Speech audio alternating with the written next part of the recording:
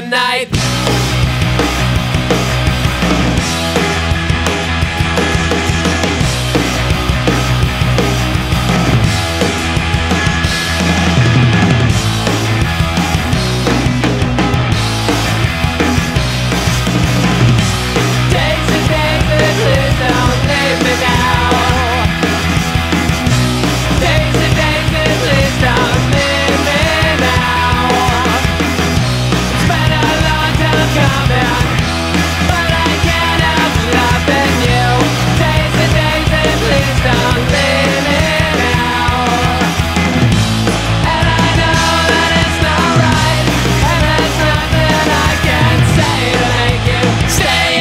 Night. The night.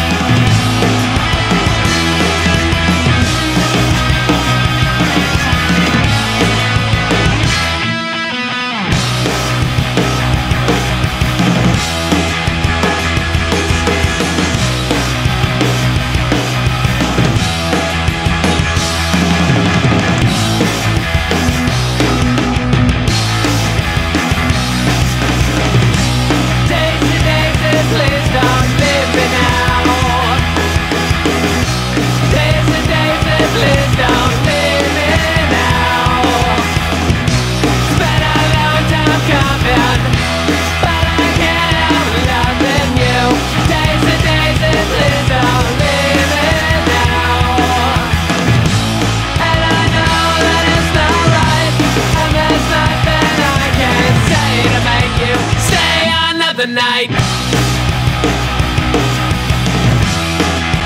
Stay another night.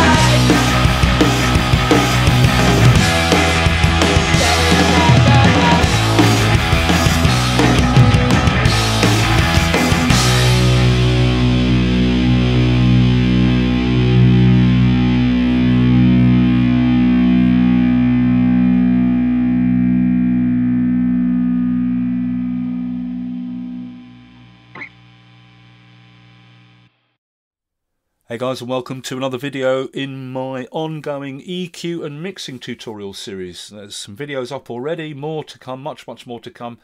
Check out our channel for the videos that are already there on this topic. Okay, now this is this Daisy song. I did a mix of it in a previous video, and that mix was more procedural, tidying up, because it's a very rough 12-track recording, right? So the first mix was tidying up and getting things organised, right? And so to kind of get the mix a bit under control. But now I've moved on to the next level, which is getting into the actual mixing more, right? Giving it character, deciding on what it should sound like. Now I'm going to show you the things that I've done. Just quickly, right? Now the first thing is I did some flex work. Flex, if you don't know it, it's the thing inside Logic that allows you to adjust the timing of transients in audio. Now what was happening, a lot of the time the drum was coming out of the big fills late on the kick drum. So I've used the flex to correct that. Also I've used flex to correct where the bass was coming late sometimes and to tighten up the bass, right? Just in a few spots, particularly after fills, right? And then here, in this part of the song, there's a massive fill, and the whole band was coming in quite late. You could really hear it. Late. So I chopped across all the track files, took some of the front off and moved them all up a little bit to close the gap. Then I did some more flex work. So now the fills, they're not perfect, but at least every fill comes in on right on the money. Boom, right on the beat, right? Okay, so that's the first thing I did, some tidying and tightening up, right? Of the timing of things. Now the next thing I did is I've replaced some of the Logic native plugins with IK Multimedia plugins which are emulations of classic bits of gear, mostly EQs and compressors, which are these emulations from IK Multimedia. I've got to tell you, they're absolutely amazingly good, and I'm going to do a whole video on those as a product, right? But I'm using them in this because they do have a character you don't get from the native plugins in Logic, right? Now, so that's another main change. I'm using these specialist plugins. Right, so what have I done? Well, let's start with the bass. Apart from the, I did all the flex timing tightening, right? And then I wanted to sort of decide what character the track would have. So, first thing, the bass. Now, if you listen to the bass player is not playing with a pick, and he's not playing really tight and staccato. He's not going like really tight. He's playing fingerstyle, and the notes are smearing into each other like this. It's not super tight. So if I tried to put the bass into the mix as just a straightforward bass, it was smearing too much. It's too muddy. It's not defined, not going bop, bop, bop, bop, bop, really tight on each note. The bass player's letting each note sort of sustain into the next note. So putting it in as a general bass wasn't working. So I thought, okay, what am I going to do? I've got to treat the bass more like a guitar, because he's playing it, letting each chunk sustain into the next chunk, more like a rhythm guitarist would do. So this is what I did. The bass, if you remember, was recorded to 2 tracks. Okay, that doesn't mean the bass player played twice, recorded twice. The bass player recorded with the band once, but they split the signal and recorded it to 2 different tracks. Okay, so what I've done is, on this track, I put a Logic guitar amp. This preset, Brown Stack Crunch, which is a distorted sound. I think I dropped the mids and I pushed the treble up. That gives this bass track some distortion, an amp grind, right? Then after the amp, I'm putting it through one of the IK Multimedia T-Rax plugins that I was talking about. This is an emulation of an API 650 graphic, and let me tell you, these APIs in these IK Multimedia plugins are, like all of them, amazingly good. Don't let the simpleness fool you. As I say, we'll get to a review of all these, right? And what I'm doing with the graphic is I'm notching out all the upper and lower frequencies and only letting through 500 Hz, 1K and 2K, just the mid. Right? And those frequencies are boosted a bit. So this, when the amp comes before this, so I'm getting this real honking British 70s punk mid-range grind off the bass. It's more like a grinding baritone guitar.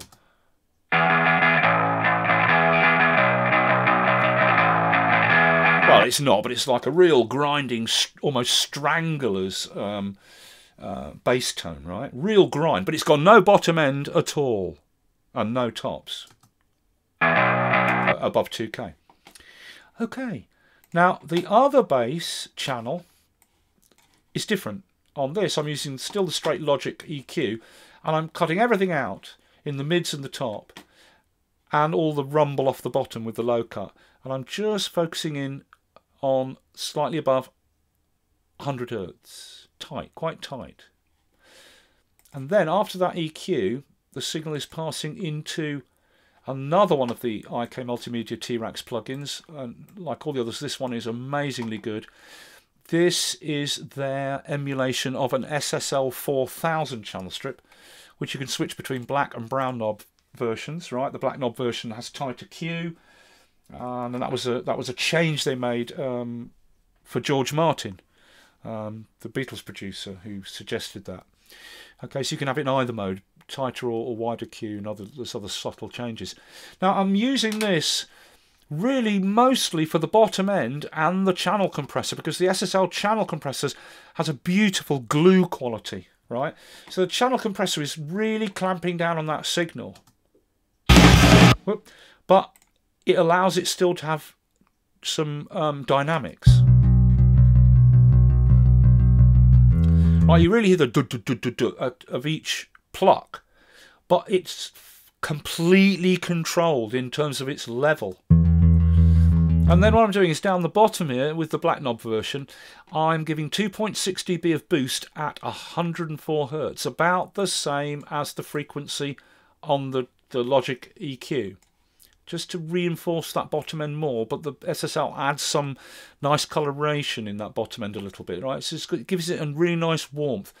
And I'm scooping out the mids further with both mids. I'm scooping out at 0.3K, which is 300 Hz. I'm dropping that quite a lot by -9 dB, and I'm dropping out at 2.2K by -8 dB. So I'm scooping out the mids more on here.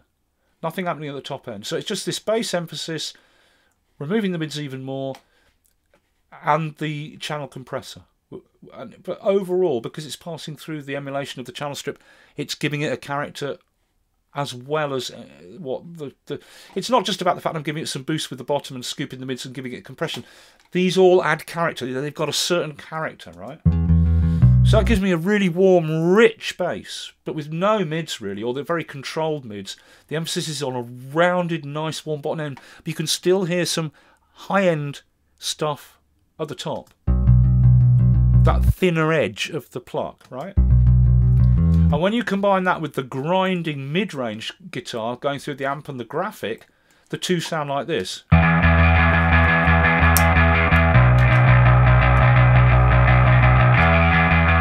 Yeah, so this gives me the grind, this one gives me the grind, and this one gives me the boom. And together, lovely jubbly. There, now this defines my sound. I'm going for this sound. Okay, I wanted this nice growling bass, but with a nice bottom end, so that it was more like it's got distortion, and it helps to remove that up and down quality of the bass not plucking really tight, and gives it some character. It's got a grind in the mids now, but still a nice bottom end, tight, right? Now, the guitars...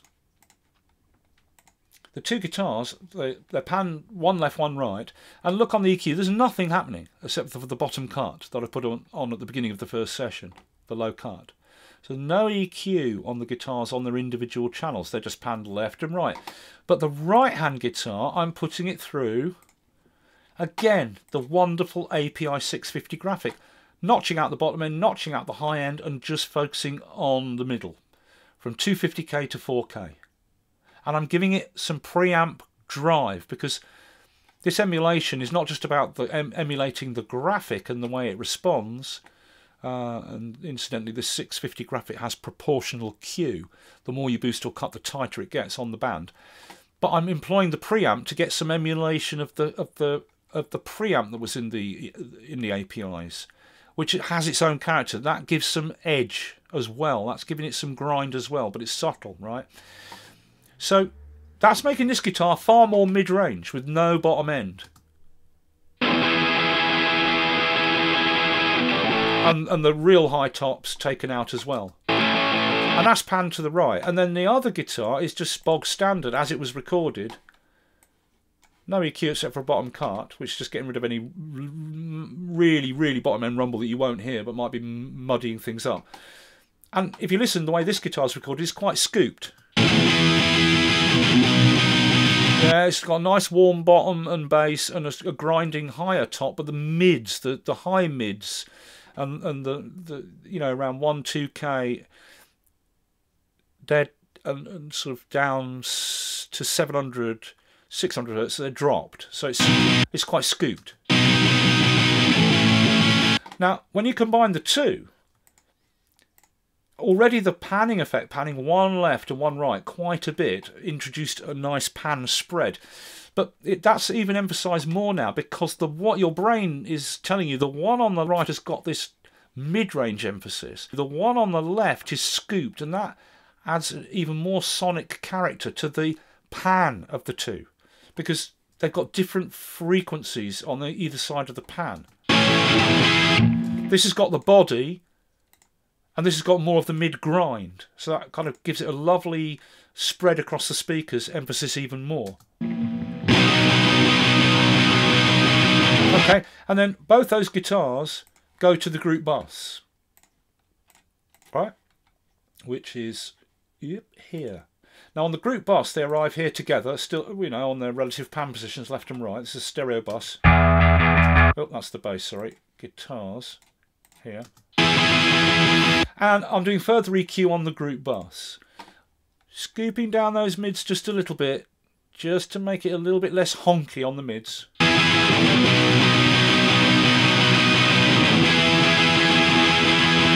Right.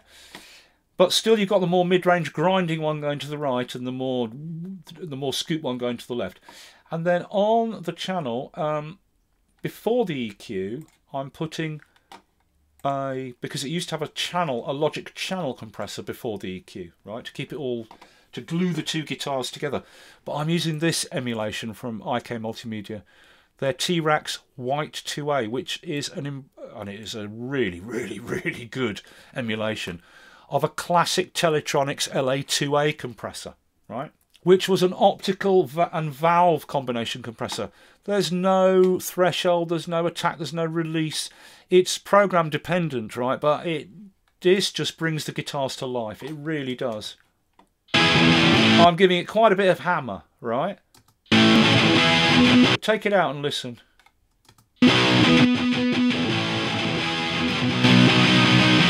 Yeah, it's really giving them a lovely dynamic edge, right?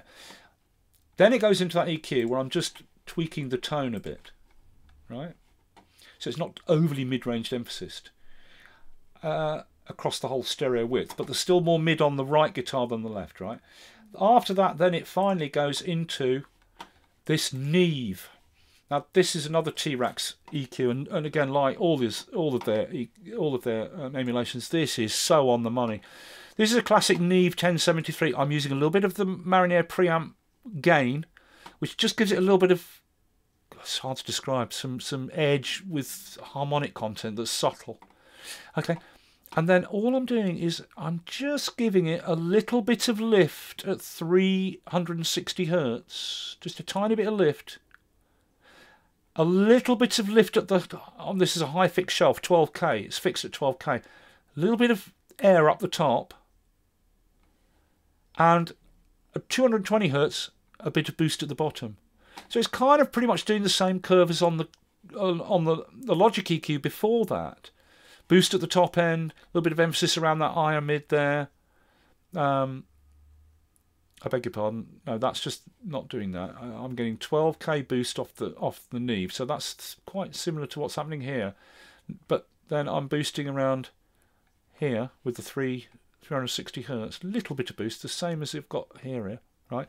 And then down the bottom at 220. So I'm emphasising this boost here, the same as on the graphic, on the Logic EQ, but with the Neve, which gives it more. It's just got more character. Listen to the difference when this goes in and out.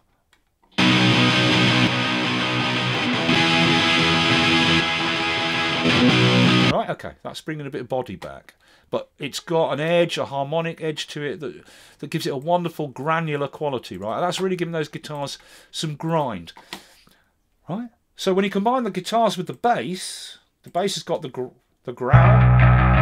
growling bass, which fills in those honking mids, right? But the guitars are slightly scooped. So the growling bass fills in the mids with its own growl, because the mids are missing out of the guitars, they're scooped down a bit. The growl bass fills in that mid, but with a different type of mid growl to what the guitars are giving, and the bottom end of the bass gives the bottom end.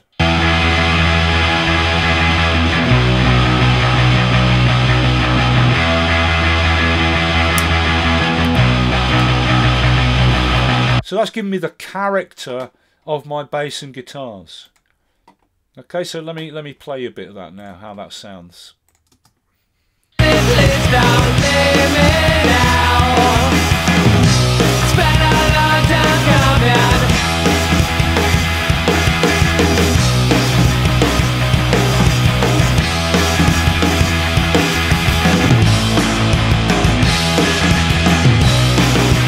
Right, okay.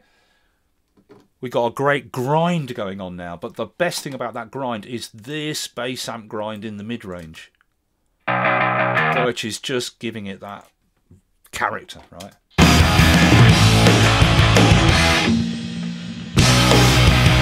Can you hear it in the mids there going? down there. Oh, that's brilliant. And you won't get that out of a guitar. Hence, I'm using the bass to give the growl in the mids, which is different to the growl you'll get from guitar mids, right? Dropping the mids down on the guitars and filling in that dipped mid on the guitars with a growl bass. It's a totally different character now, right? It's really grinding. Okay, next thing. What else did I do? Now the kick. Oh yeah, before we get to that. Okay, so I added some other bits and bobs, which I'll come to in a sec. But then I kind of started to get a mix together, and over the final channel here, I slammed another one of the T-Rex IK Multimedia emulations, which is an emulation of the classic Fairchild 670, which is a mastering compressor. I'm not going to get into describing what it does now, but this is one of the most famous compressors in the world. It was used on nearly all the Beatles tracks. Ringo's drums used to be tracked through it and other stuff. It is used on so many commercial releases, this thing. Now, it has a quality of just doing something to the final mix, keeping it really, really, really, really, really under control in terms of level, but allowing there to be life and energy. So it's like it clamps down, giving you real tight control over the levels. Because it's got, on this setting it's on now, 5 or 6. It has a very long release time. But it had a very, very fast attack. So it keeps everything under control. But while it's keeping everything under control, there's life in the transients. So it just makes everything just come forward. It's right. Okay, so I'll put that on. But the first mix I did with it on headphones is up on YouTube already, and you can hear when you listen to it. You know, it's mixed on headphones, so it's never going to be that right to begin with. But what was happening in that first mix, where I put the Fairchild on, when I put this Fairchild on, right, what was happening is that the kick drum and the cymbals on the overheads were too loud, so they were pushing this compressor and causing it to fluctuate. So I was getting kind of, not pumping, but a kind of smearing, a breathing almost, from the kick and the cymbals, which was destroying, it was making the mix, it wasn't sounding, it was just wrecking the dynamics. It was making it like it was making this thing too noticeable, right? So I thought, okay, I want the kick drum to be really there. But it's if I bring it up loud enough in the mix, it's pushing too much. It's dominating the mix too much, and it's causing, especially the final compression on the final channel, to fluctuate too much and smear things around. So I went back to the kick track, tightened up the noise gate a bit. The EQ I left as it was, just scooping out the mids, right? But then I used this IK Multimedia plugin. Now this is a plugin of the famous Pultec EQP-1A. One of the most famous EQs ever made. It's got a low band with a boost or a cut knob, and a high band with a boost or a cut knob. So you choose the band of the low and you cut by turning up the attenuation, which cuts that chosen frequency, or you turn up the boost.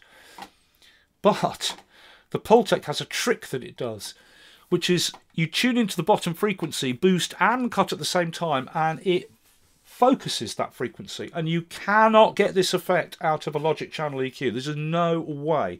Listen to the difference when I drop it in and out.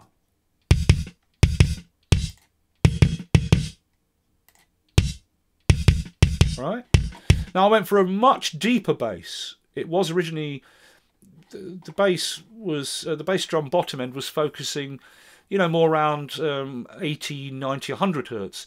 Now what I'm doing is I'm focusing right in on 30 hertz, boosting it and cutting at the same time, which really focuses it on that really low 30 hertz. Then after that, it's going into this emulation of an 1176 with 4:1 ratio, right? Now I've lowered it right down the bass, right? I'm giving a little bit of boost at 8K at the very high end on the Fairchild, the Pultec as well. So what I'm doing is I'm not emphasizing the bass frequencies in the kick drum around 100 hertz anymore. I'm emphasizing way, way, way lower down, and therefore it makes the kick drum tighter, because I can raise it up in the mix enough so I really hear it thump, but I'm not hearing thump around 60, 70, 80, 100 hertz, which was cluttering everything up and driving the final compressor too much, right? It's right down at the bottom end. You hear it the more you turn it up, right?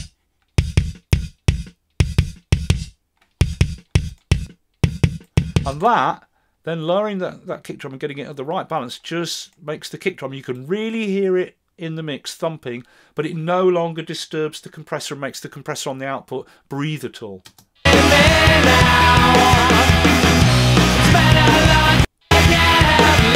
Right, let's take the guitars and vocals out and just have a listen to that kick drum.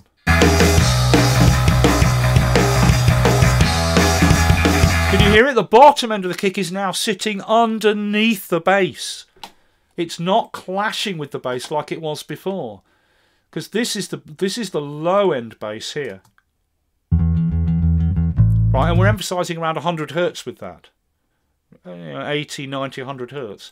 So the real thump of the kick is down well below that now, 30 hertz, around there, right? And it now blends in with the bass beautifully. You can hear it underneath the bass thumping away, but it's not dominating the mix anymore.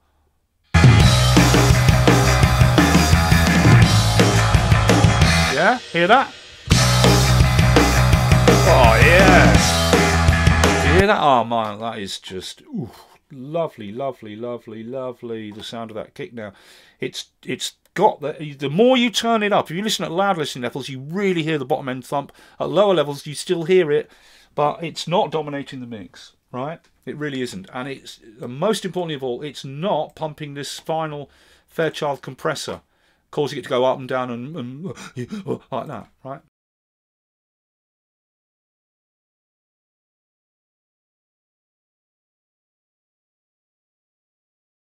So the mix isn't pumping around anymore.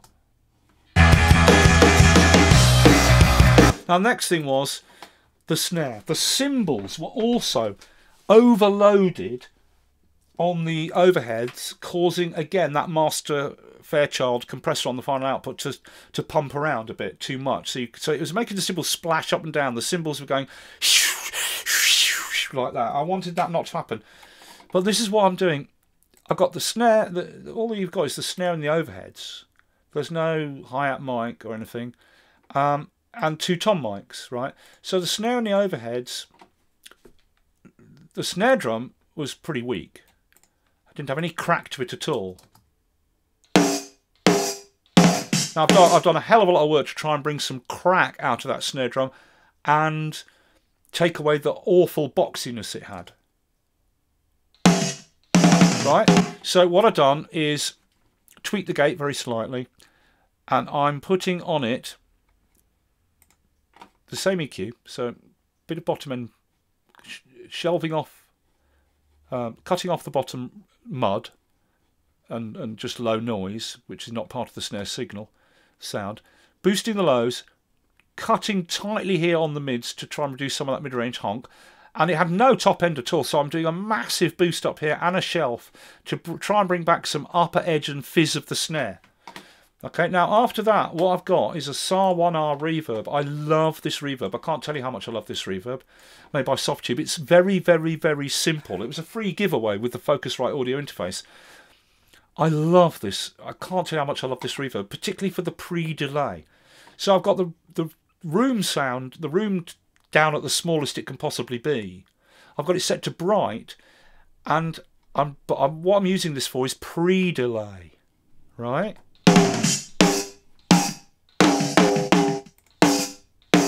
So there's a little bit of pre-delay. So when the snare hits, a split second later comes back this ba-ba coming back. Look, if I turn the mix up more wet, you'll hear it.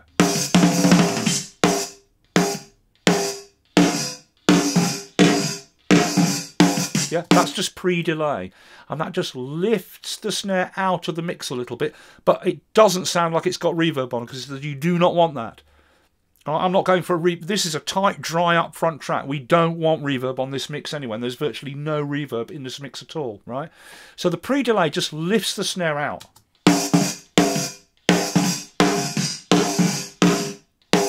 But we're using that very subtly. Somewhere around there. After it's gone through that reverb to get that pre-delay to lift it out a bit, then I'm putting it into a Neve again.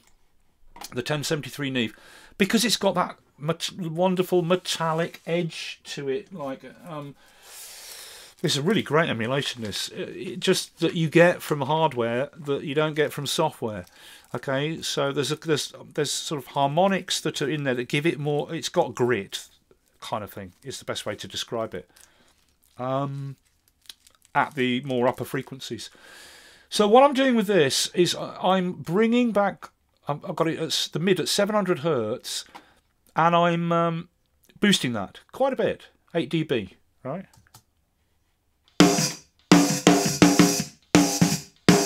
And that's just bringing back. It's really subtle, but it's bringing back a little bit of mid, right?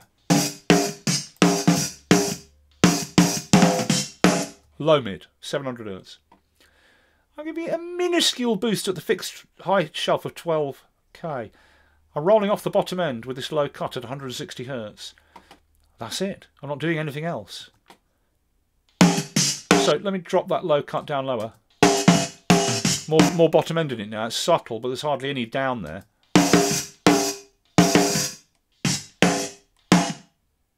Come back in.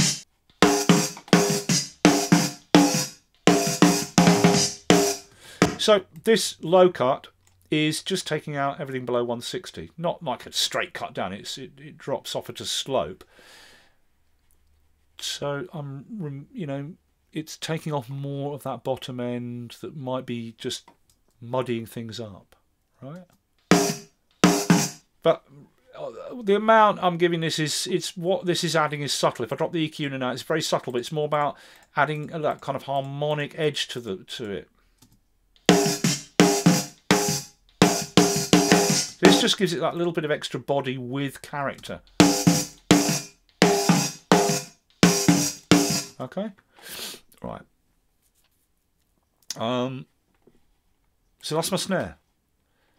After the Neve 1073, it's then going into an LA2A again.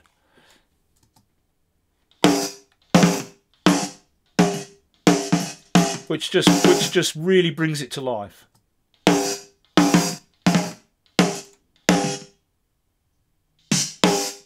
Giving it quite a bit of hammer with that. That's just like really giving it its dynamics back. So it's got a lot of crack to it. It jumps out the speakers more, right? Okay, so that's the raw snare on its own. But listen to it. It still doesn't sound very good, does it? It's still quite honky. There's still a lot of onk in it, right? On the overheads, the snare's got more woody crack up at the top and less honk, honk, honk in the mids.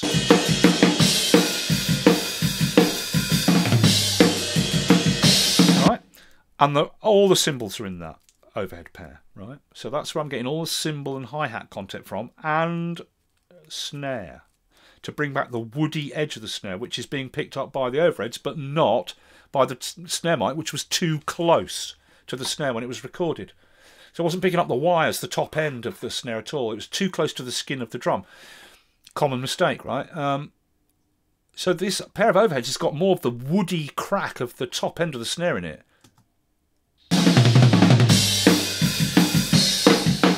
Right? And it's got almost none of that honk, honk, honk, right?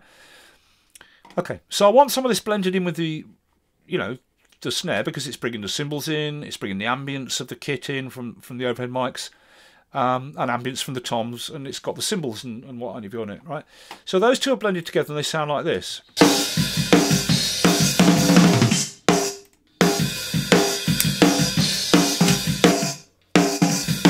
Right, the overhead just brings in more crack as well as the cymbals and everything else. Now what I'm doing is I'm sending out a parallel mix from the drums. A little bit of kick on bus 4, this is. A little bit of kick, snare, and I was sending out a parallel send from the overheads. and they were all going out to this compressed parallel mix group bus, right? Which gives it grind, because this is being heavily compressed. And then you blend that in, you blend this in parallel with the original clean, and it brings you your energy, power and glory, but you keep the cleanness of the clean channels. This is blended in parallel. But the problem was, when I was sending the overheads out to this group bus along with the snare and kick to make a sub mix to be then very heavily compressed as you hear it, there was too much cymbals getting into this group bus, right? I wanted the overheads to be quite loud in this heavily compressed group bus parallel track, because that's where all the cracking wooden edge of the snare is. But if I turned the feed up from the overheads going to this parallel compressed channel, then there was way too high cymbals. So they were getting massively compressed because there's a compressor on here really hammering away, right? Which is what you hear there, that heavily compressed pumping sound, right? But the cymbals were way too loud, so they were going splashing around and pumping like mad. And when I blended it back in with the clean mix of the drums, it was just putting way too much cymbals, and they were all not only were the cymbals too loud, but they were pumping the compressor, and so the cymbals were going breathing and pumping away like mad. So I did something. What I did is this: I needed to get the high end of those cymbals under control. On the original overheads here, we're giving some emphasis, a little bit of emphasis to the tops and scooping out the mids, right? So this is kind of the natural balance of the overheads, right? But instead of sending them direct to the compressor group bus, I sent them out on their own group bus. Only the overheads in stereo go to group bus 9, which is here. So I send out the stereo overheads on an auxiliary send to this channel, and on this channel I EQ'd the top end out, down, reducing the cymbals. So this is the feed coming from the overheads, right? Right, but I've reduced the cymbals down in it, right? Look, right, and after the EQ is reducing the cymbals on this, this is just a copy of the overhead pair being, you know, I'm sending it out on a send, so it's arriving here as a sub mix, right? Which I can blend in. But what's happening is the signal's coming from the stereo overhead to this group bus in stereo. After the EQ, which is cutting out the tops, it then goes into multi-compressor, and I'm heavily compressing and reducing the upper end and some of the mids, the lower mids, and leaving a little bit of crack here for the snare. So this is the overheads fed to this interim channel where I'm knocking out the cymbals and bringing emphasis to the crack edge of the snare. So you really that at the woody top end of the snare, but the cymbals are reduced. Then this channel is turned all the way down, so you don't hear it in the mix, right? But then I put an auxiliary send on it, pre-fade, so I just turn this up. It doesn't matter that the channel's turned right down, and I'm sending some of that EQ'd copy of the overheads. I'm sending that to the compressed group bus. So when it arrives at the compressed group bus with the kick and the snare, which are also coming to here to be massively compressed, the cymbals have been massively reduced. So in this compressed submix now, the cymbals are way lower than if I sent the send straight from the overheads with the cymbals higher in level. Hear that now? Now in this compressed submix, you're hearing heavily compressed snare, heavily compressed kick, a little bit less than the snare. The cymbals are in there, but they're not massively over volume compared to the snare. The cymbals are actually at the same level or slightly less than the snare now in this heavily compressed submix. That got the cymbals under control on this compressed submix. Now just to show you then finally on the whole compressed submix, which is EQ'd overheads, plus kick plus snare. It's going into an 1176. This compressor is famous for its 4 buttons in technique, which gives you massive pumping compression.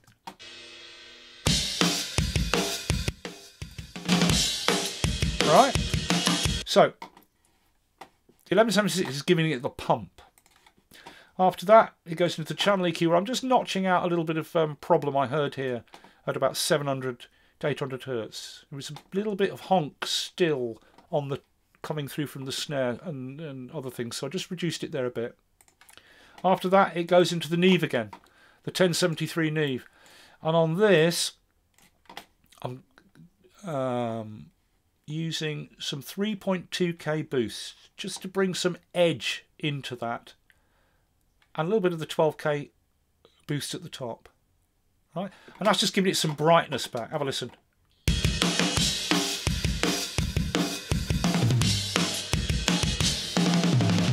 It's subtle, right? It's bringing that real granular harmonic edge to the crack of the snare, but without giving it a thin, nasty sound. And the honk has completely gone from the snare, that honk, honk mid-range.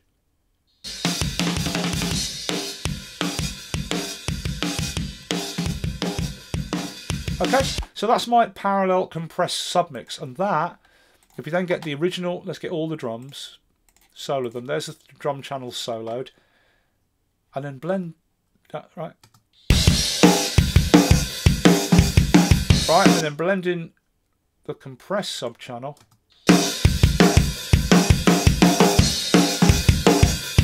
Actually, this is not the best way to do it. That's not giving you it right.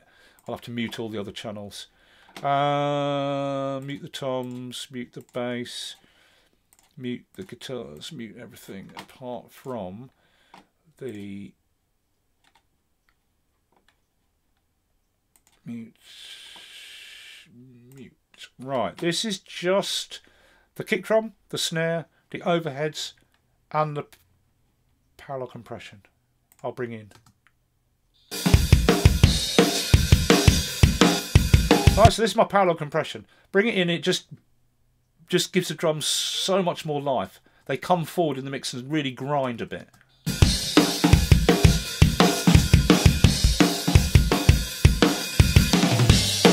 Hear that? But when the cymbal work comes in, it's not overdone. It's not overcooked, right?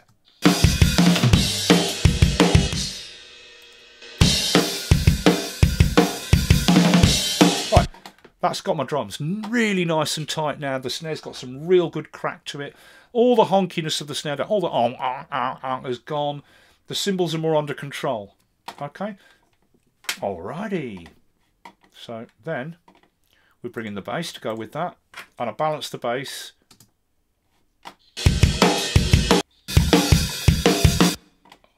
Open up the group bus.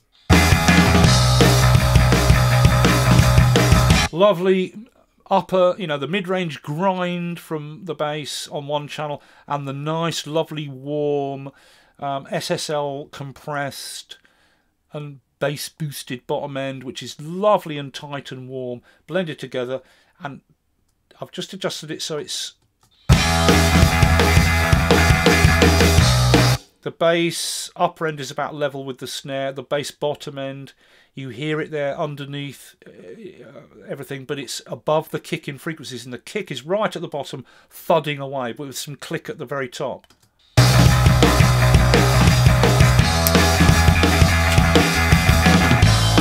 Now I'm doing something else. I'm sending another send out only from the snare channel, a little bit of it to this channel here.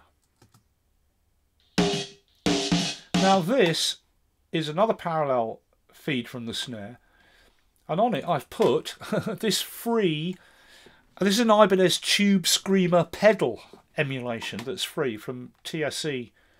Very good, get it. It's called the TSE 808, right? If you're into metal guitars, the Tube Screamer is a, you know, probably the most famous overdrive pedal. So I've got a parallel feed coming into here of the snare, and I'm overdriving it with this pedal, with the tone set in a particular way. So it's got that, that's the grind. So this is a really distorted snare. After that, it's going into the 1176 again with the all buttons in to make it really hammer.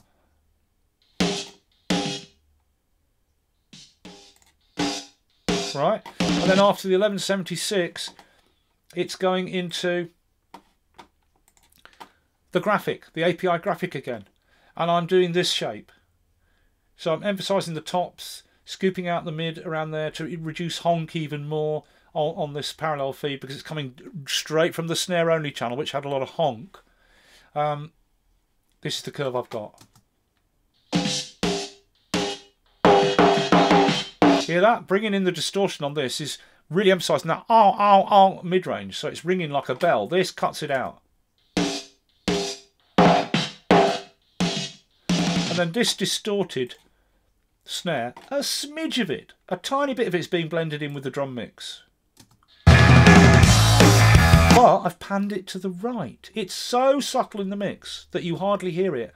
But it's panned to the right, whereas the snare itself is panned straight centre, which just has an effect of, and it's really an acoustic sort of anomaly. You don't really hear this distorted snare. It's in there, but it's just kind of adding a spread almost to the snare. So off to this side slightly, your brain perceives there's a bit of grind, but it doesn't really hear it. It's just blending so subtle, but it just adds a little something, right?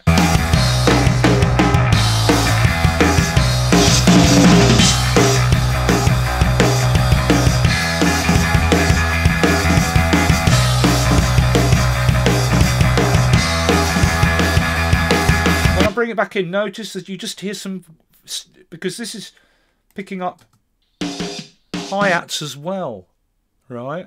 On the snare channel, and the fizz of the snare is being emphasised by the distortion pedal, which is also making the hi-hats that mic is picking up fizz. So when you bring this up, you hear hi-hats fizz, as well as the snare grind distorted. Drop it out and the snare becomes a bit more woody. Bring this in and you hear that high-end fizz of both the top of the snare and the hi-hat.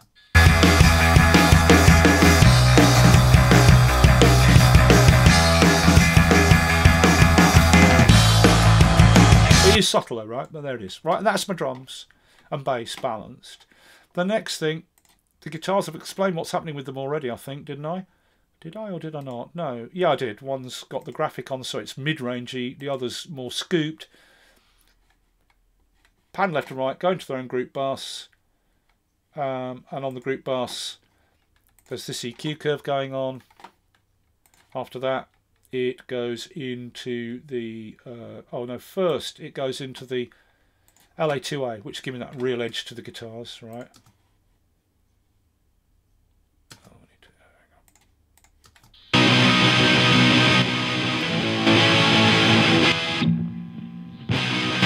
The difference this makes, it's hammering down the guitars, keeping them really under control, but listen to the grind it's giving to them, that edge, that lovely harmonic edge. Okay, right. And then after that it goes into the Neve, where I'm just doing a little bit of tweak on it, tiny bit of tweak, just a little 12k air and a little bit of mid boost, 360 Hz, and a little bit of 220 at the bottom end to bring back some mid warmth and a little bit of sheen up the top. Okay. This might even be a little bit bright. I could even drop the top end a smidge. Okay. There's my guitars. And then they are blended in, balanced, not too high, so that they're just high enough to provide the spread of the guitar across the speakers, but not so high that they mask the growling electric bass there. You hear that growl in the mid-range from the electric bass with the distortion, and then the bottom bass brings in the bottom.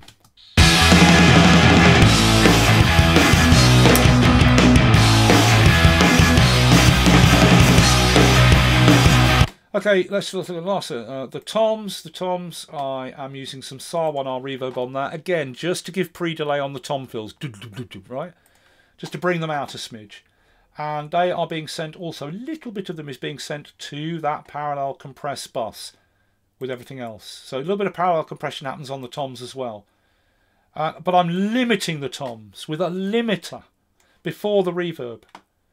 So first there's a channel compressor keeping them a bit under control, just the logic one. Then there's the EQ, scooping out the mids, giving them some high-end bite, so they got the scooped out mid sort of thud sound, right? Then I'm limiting the crap out of them so they cannot go above a certain level. They are absolutely pegged, so they cannot overload. Then they go through the reverb and then into the mix. And a little bit of parallel feeds going out to the compressed submix to give them some grind there. And they're adjusted so that you hear the toms, but they're not too loud.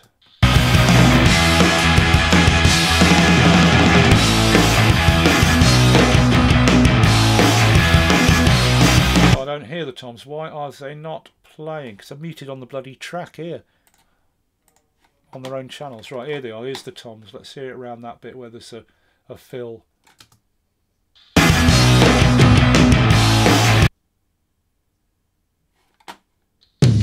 Hear that?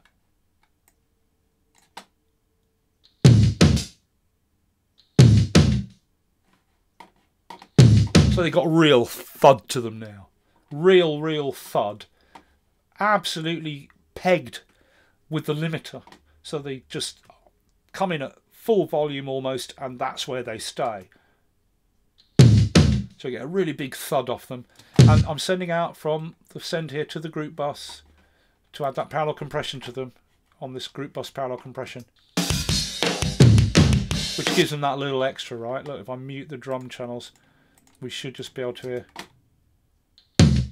hear that?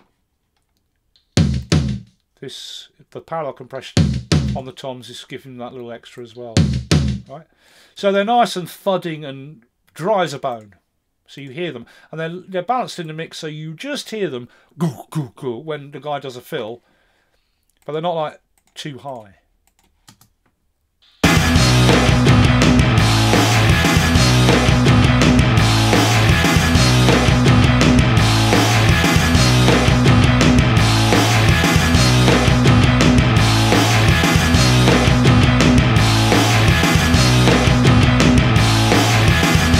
Okay, this sounds a little bit mid-range, this mix, to me in speakers, in headphones now. But I balanced this on speakers today, and it's on speakers. It's got a little more bottom end. But let me press my headphones into my ears and hear it.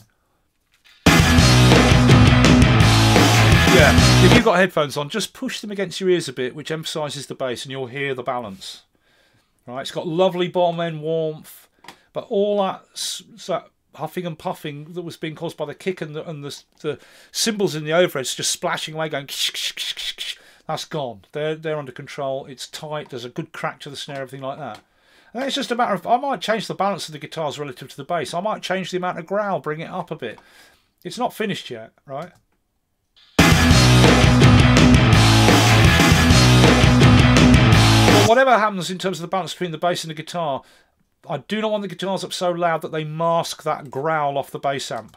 You know, where I put the amp on the growling graphic mids, right? That is going to be my middle growl. Really important, therefore, that when you listen to the bass and guitars only together, you can hear that growl from the mids of the bass, and the guitars are not too loud, masking it. Right, okay. Now, the electric guitar solo, it was a bit dull, and then when I did a remix, I put the Neve on it, which not just because it will give EQ, but it puts that Neve hardware, slightly sort of metallic, harmonically rich edge to it. And I'm just boosting the guitars a little bit, a few dB at 1.6K. And a tiny smidge of air at the top. That's all. Right? But it's having this effect. On the lead guitar, this is, right? When the lead guitar solo comes in. Now, I did have more mid on it. I was boosting the mids more. At 3.2K originally, right? But every time I heard the solo come in, I thought, that's too loud. It's got too much top end. first I put the top end on it. It was actually higher up here at 3.2K because every time the solo came in, I wanted it low down in the mix. I don't want the solo jumping out. I want it to be low in the mix. But you should be able to hear it, right? I don't want it to dominate when it comes in. I just want it to be there, really blended in. It's sitting inside the whole song. But it was dull at the top end, so I put more top end boost on it. And then every time I heard it, I thought, no, it's too bright. It's too bright. So I switched to here with little less boost. And that just made it not as trebly. So when the lead guitar comes in, it's not too trebly. It's panned very slightly to the right.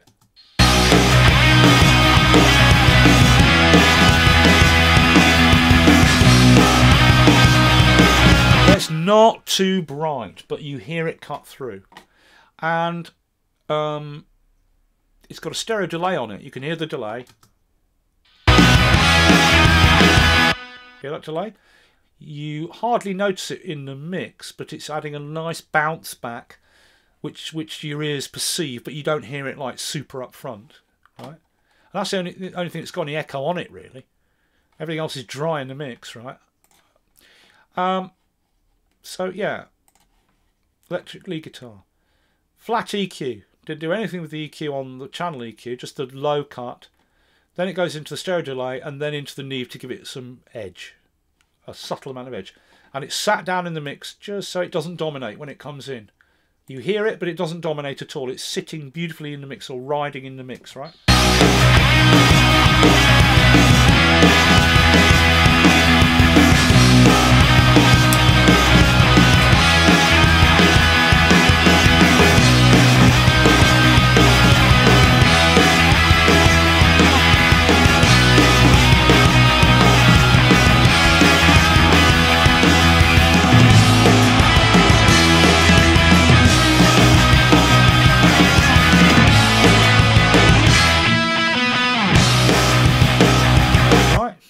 Get the guitars just right so they're not too loud and you really start to that growl of that mid-range bass channel. The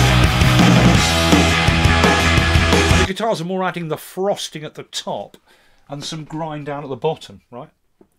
But above, the frequencies of the very low bass, which comes in at the bottom, just really just pegging away with lovely super control warmth from that SSL compressor, channel compressor. Right. That just leaves the vocal. The two vocals. Nothing on the EQ, man. Absolutely, I'm treated. They're just coming off their channel absolutely as they were recorded. The only thing is each one has a low cut. Because there's nothing in the vocal above 50 Hertz, 60 Hertz on the mic. So the bottom, any bottom is just going to be noise and low noise. So we don't want that. So I'll cut that out. There's a double track vocal.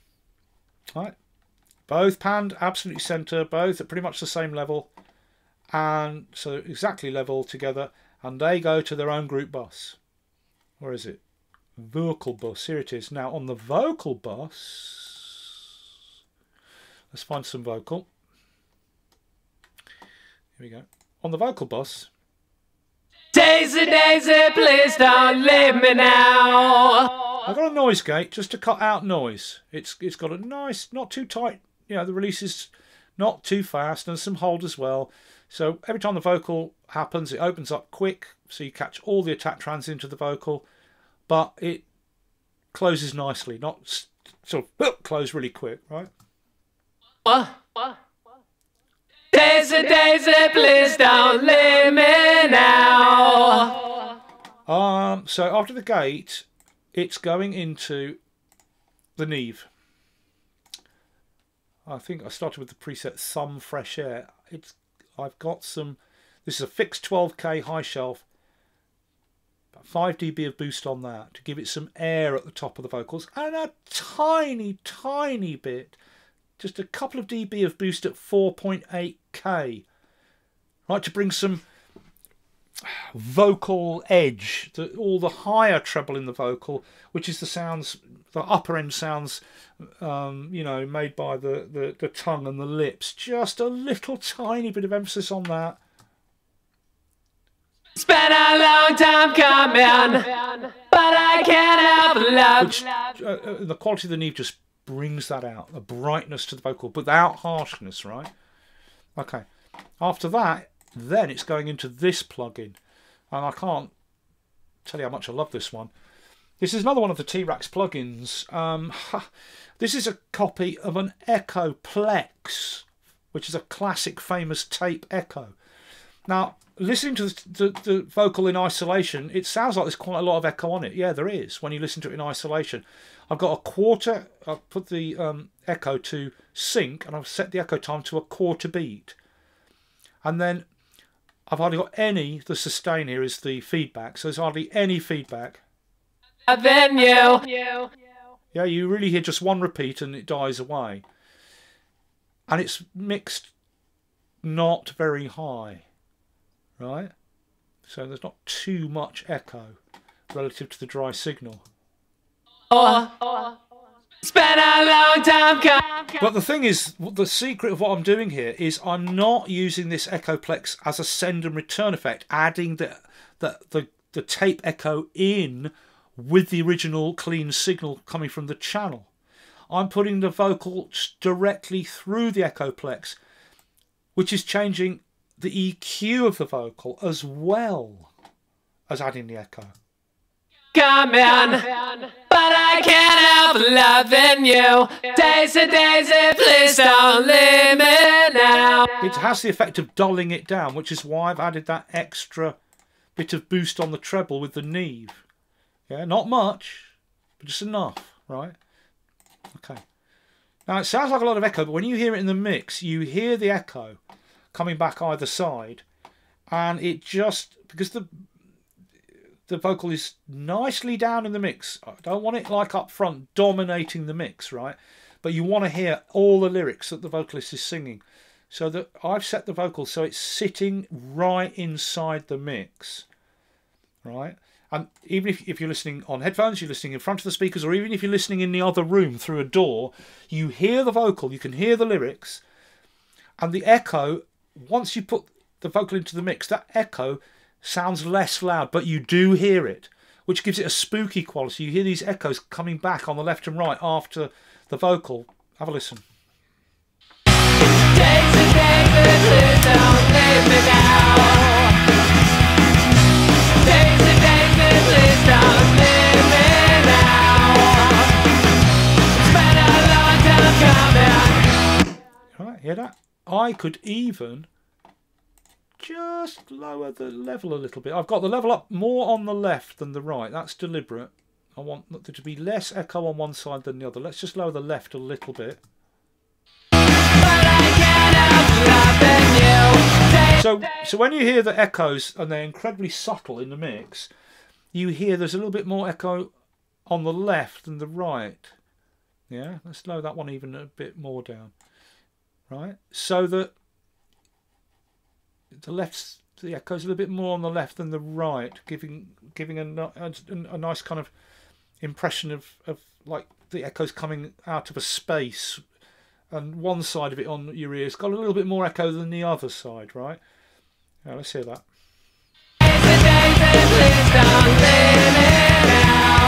But that echo coming back with the tone that it's got is just making the vocal sound ghostly almost, right? And then what I did is, I don't like the echo in the bits where the vocalist drops out the vocal. Here. Stay another night. So originally I was dropping the echo in and out manually by clicking the on-off switch, but I added some automation. I made a track for the vocal bus, and then, which has got the effects including the tape on it, the tape echo on it, and I just bypass the tape echo every time the music drops out and the singer sings that phrase, stay another night. And there you get real dry, bratty, you know, there's nothing, you know, clean, dry, no effects, and more trebly because the tape's being dropped out, right? Stay another night. So when the echo drops out, so we hear the clean vocal phrase there from both vocals, the vocals get more treble at that point, and they get a little bit louder. So they up there, as you know, they don't, when the music disappears and the vocals are just there going stay another night, they don't sound lower. Not like, oh, there's a gap and the vocals are doing that phrase, but they've dropped down in level compared to the level I was listening to the track at. These are actually louder than they are when they're in the rest of the song before the break because of the drop out of the echo, the tape echo.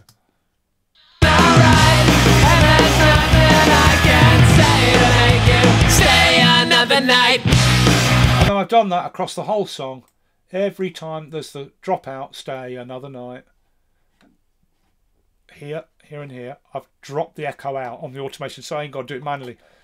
Oh yeah, one more thing. At the beginning of the song, it comes from this. The low bass and the high bass, because remember there's 2 tracks for the bass, right? And one's doing the growl and one's doing the deep bass. Well, if I let the deep bass do the it was all muddy and just a mess. So for the intro, only the growl bass is working and the deep bass only comes in on the very first kick drum when the beat of the song comes in.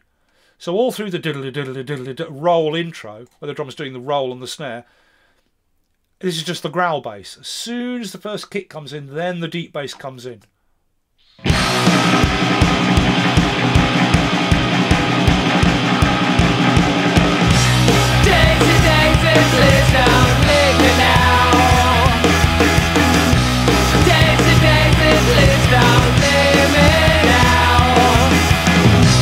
Now when I'm listening to this, I don't hear any more pumping artifacts. The cymbals are not splashing and huffing and puffing like they were before, which was really, you know, it just wasn't right. It just wasn't right at all.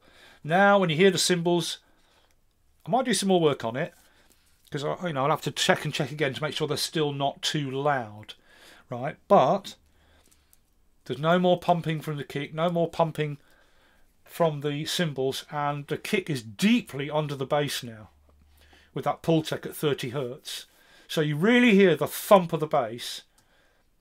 The bass, the low bass, is above the kick, and the growl is there, and there's no more splashing around. It's nearly done now. I don't want to tweak it now on headphones too much at all, because I'm going to listen on speakers and do further tweaks. But it's pretty much there now. All right? I'm trying to go for a modern, what I've gone for is a modern equivalent of a classic old British sound, you know. So hence the growl from the bass to fill in the mids.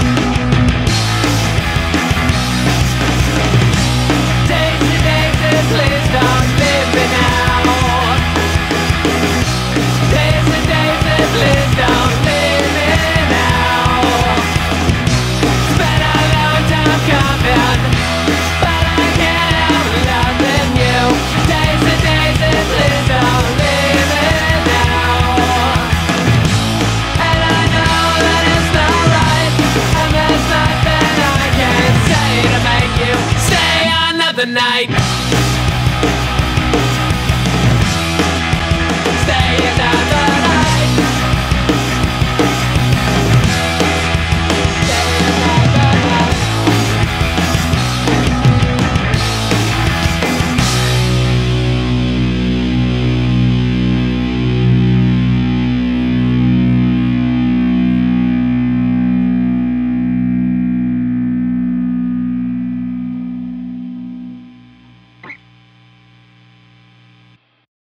Oh yeah, and incidentally, at the end when everything cuts out and the guitars sustain away, you can really hear that growl bass going.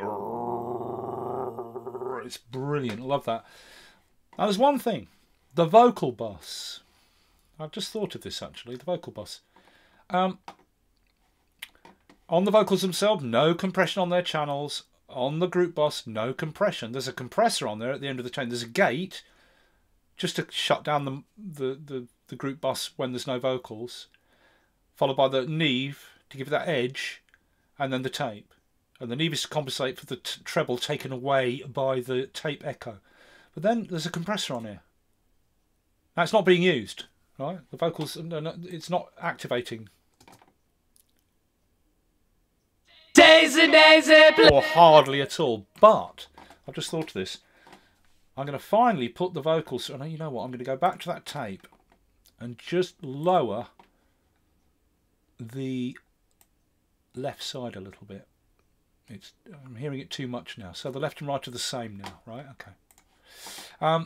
Yeah. So that compressor, I'm going to put the LA2A, right?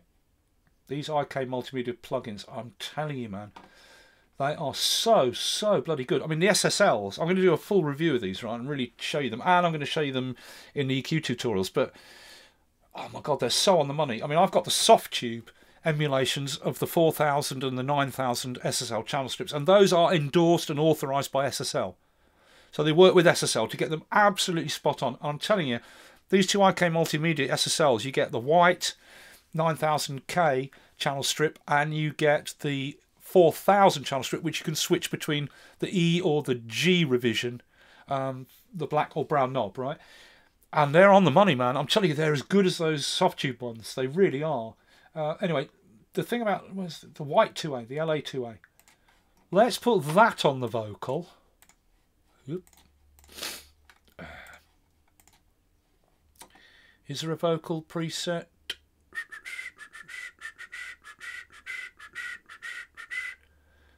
Let's try hard compression on this vocal. Now the LA2A has a certain character on vocals. Let's just see what that does.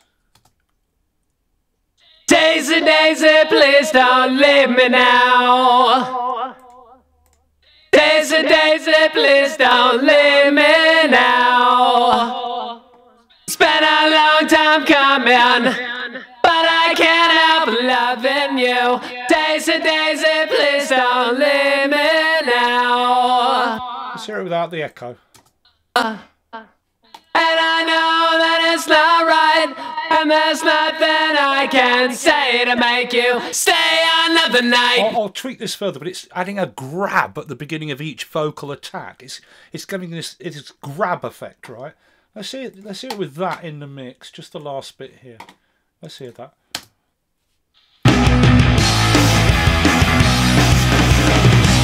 Daisy, Daisy, please don't leave me now. Daisy, Daisy, please don't leave me now. It's been a long time coming, but I can't help it. Did you hear it there on the butt? It really grabbed that butt and made it really, well, grabbed like the, oh, just listen to that when he sings the word bud eye and that compressor attacks and yeah, that bud eye, right? Yeah, it's brilliant. Yeah, I'll tweak this further. Daisy, Daisy, please don't leave me now. It's been a long time coming. This is based on the Teletronics LA2A, right? Which was an optical and valve compressor, I believe. I think I've got that right. There's no attack, there's no release or any gain or threshold or gain reduction. I think you just drive it, you drive it, you drive it, and you get more and more ratio and more compression. But it has a character. Let's just hear that again. Daisy, Daisy, please don't leave me now. Spent a long time coming, but I can't help loving you. Daisy, Daisy, please don't leave me now. And I know that it's not right, and there's nothing I can say to make you stay another night. Why? Yeah, that could be doing it. That could be the one. It maybe needs a bit of body back in the vocal now. No, I'll leave that alone. I'm not going to mess too much because I'm not on speakers. But that's something I could do. I could put that white compressor in on the vocal. All right. Okay. So there you go. That's what I've done to it so far. Okay. More tutorials to come. This is pretty much the mix now. I'm going to mess with it more, but only on speakers. Little tweaks, because when you get to this stage of the mix, I set these things up, some of them corrective, like dropping the kick drum frequency down so it wasn't booming and it was sitting under the bass, tightening up the bass bottom end, getting that growl on the mid of the bass, all these kind of things. Working on the snare more, particularly the parallel channel, making sure the overheads had the cymbals reduced so when they're fed into the pumping parallel channel the cymbals aren't splashing and hoofing and huffing around, right? All those kind of things. But when it came to the balancing of levels, I just little tweak, have a listen, little tweak, have a listen, and now you're at this stage. You just play it back on speakers, not too loud at first. Have a listen. Notice anything? Okay, turn it up a bit now and have a listen, but don't listen at loud volume a lot. Bring it back down, listen, and then every so often turn it up, listen to it aloud for 30 seconds to a minute. Go out the room, listen to it coming out the door. Do you notice, can you hear the vocal still? Can you hear the words? Right, okay, is the vocal too high? Come back, drop it down a bit, maybe, whatever. Little tweaks you do now. You just do little tweaks and leave it and get used to that tweak. And then, yeah, maybe the vocal should drop a smidge. Drop the vocal and leave it. Listen. Stop listening. Don't listen consistently all the time. Stop listening. Go and make some coffee. Come back. Have another listen.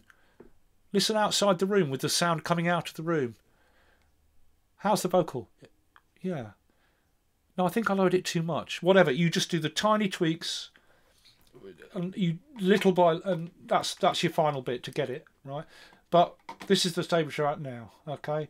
All the pumping and hoofing and huffing from the cymbal and the bass and the kick drum has gone away. It's sounding much more controlled now, but we've still got a good crack to the snare, which had a revolting tone in the original multi-track channels. I've had to work on that hugely. Yeah, there it is. I really love this song. I'm starting to think now maybe it needs some of the middle instrumental playing taken out to reduce its overall time. It is in length, in time, it is 3 minutes 38. And I'm thinking about cutting out some of the instrumental playing either before the solo or after the solo, or maybe both, to reduce it down to 3 minutes or just over 3 minutes to make it even shorter, because it's a classic old school punk song, right? You could have a punk disco going on and be playing a mixture of stuff, more modern stuff and more old classic British or American stuff, and you could drop this into the mix, into your DJ set, and it would work. You know, people, if they'd be going, oh, I've not heard that track before, but it really works in that genre, and it's got a fast enough pace to keep people on the dance floor, right? That's really important. And I actually think it's a classic track, but because of that, the old British punk songs would come in, hit them hard, and then go away. They were never really more than 2.5 minutes. And the secret of it was you come in, you hit them hard, and you get the fuck out. Pardon my French, right? So that at the end of the song, the person goes, holy shit, it's over already. Let me play that again. Oh, it's over already. Let me play it again. You want to play it again and again and again and again. It doesn't go on so long that you start thinking, okay, I've heard that song now.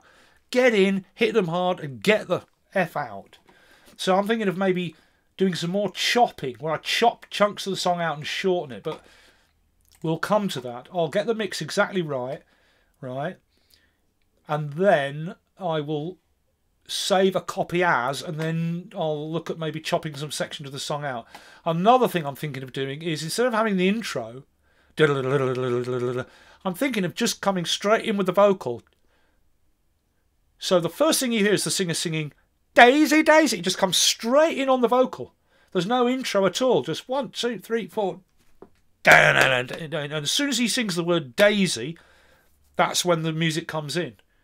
Maybe something like that. But these are all editing decisions. That's where I'm putting on my producer record company hat there. If there's someone brought me this in a label or as a producer before they'd got to record it and mix it, just the demo recordings, like this is the song, we're going to go in the studio and do it more properly.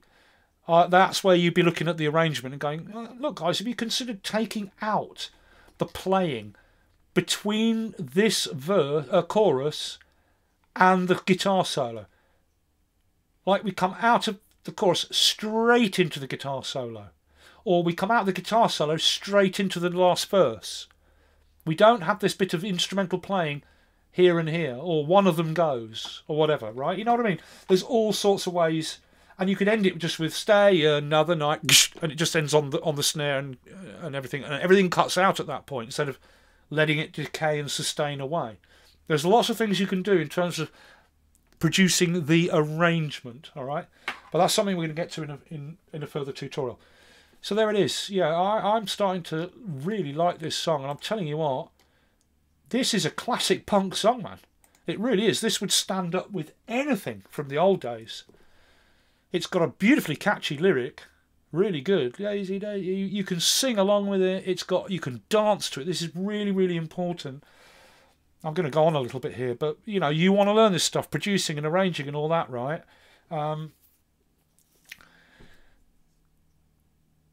Rock music, what I like is tracks that, this sounds a bit sexist maybe in the modern era we live in, but here's the thing. You go to a rock disco, I don't know if you've ever been to a rock disco, right, where they play rock tracks. They might play a little bit of hip-hop rock crossover now and again, or it might just be straight old punk or garage stuff, right? But look at the tracks that get the girls on the dance floor. Now, if you go back to the really early days, before you were born, most of you listening to this, what would get people up on the dance floor? Rock tracks. Yeah, they've got to have a certain speed and a certain groove, and you get the girls up on the dance floor, the boys will get up on the dance floor. Now, what I'm saying might sound sexist, as I say, in this politically correct age we live in now, but boys are shy of dancing, so it's not sexist. I'm kind of, you know, I'm saying this for a reason. Boys, particularly rock boys, they don't like, you know, dancing. Oh, that's what people who are into club music do, you know, dancing on the dance floor to rock songs. But you get the girls up and the boys will get on the dance floor as well. But the girls have got to lead the way because the boys won't get up on their own. Unless it's some local nutter. You know what I mean? So, you know, you go to the old days. This is what made the Rolling Stones so huge. Not just because they wrote fantastic songs. I'm just going to wax lyrical a little bit here because you want to learn about this mixing, engineering and producing, right? The Rolling Stones... You do a classic rock disco, Stones tracks get people up on the dance floor, particularly the girls, and you get the girls up and the boys follow, right? Why? Because the secret that a lot of people never talk about with the Rolling Stones is Bill Wyman's bass, right? You listen to Stones tracks, the early stuff, you know, Brown Sugar, all those kind of tracks, right? The bass on Rolling Stones tracks is groovy. It's so dancey and groovy. Bill Wyman's bass was just... And everyone just talks about Keith all the time. Keith, the riff master.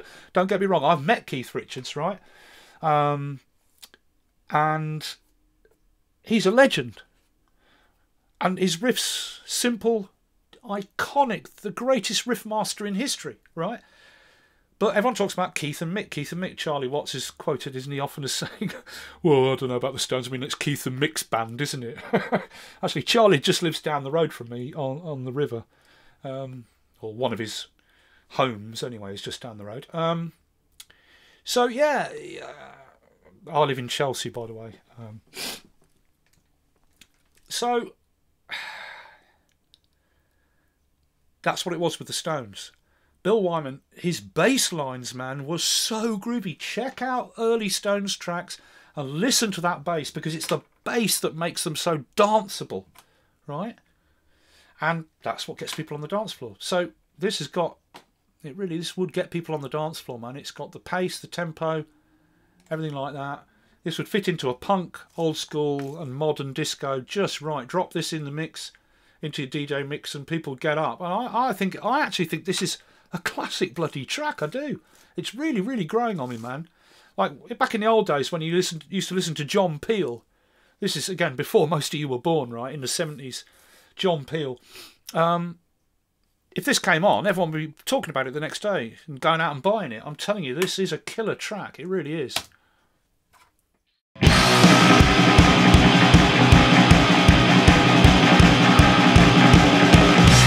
Daisy, Daisy, please don't leave me now. There's only one thing I can notice straight away that's happening. I've put that LA2A on the vocal, but it's boosting the echo. So let's put it before the echo and see what happens. Daisy, Daisy, please don't leave me now. Better. Now the echo isn't too loud. Right. It's been a long time coming, but I can't help loving you. Daisy, Daisy, please don't leave me now. And I know that it's not right, and there's nothing I can say to make you stay another night.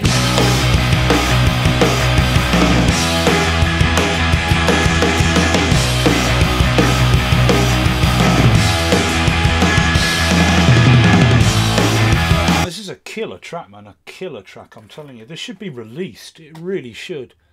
Okay, so Daisy Daisy. We're getting to the end of it now, the final mix. But there is these producer things I might do of chopping the length of the song, things like that. But we'll come to that, okay? Hope you find this interesting. And I will talk to you about this more soon.